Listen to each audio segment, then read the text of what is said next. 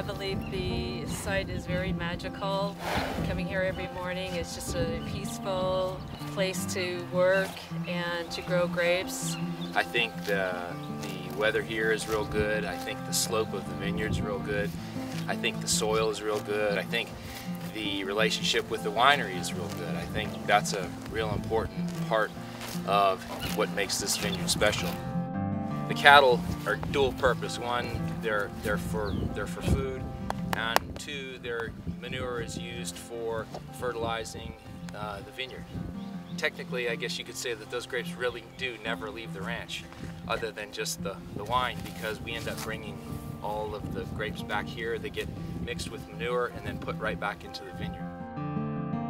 We're about equidistant between three large bodies of water, which I think also tends to moderate the temperature here. So the wind tends to funnel through this particular area here known as the Petaluma Gap.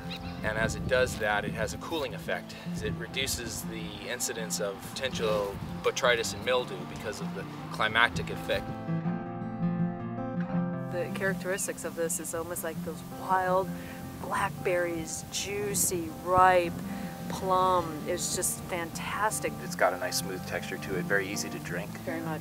'08 was the first year that we worked with Correct. you, and then '09 was the first year that we've done a vineyard designate That's correct. on the wine. Right. We're happy to be working with Landmark again.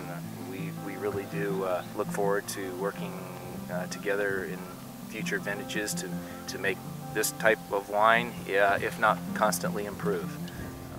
Cheers. Cheers.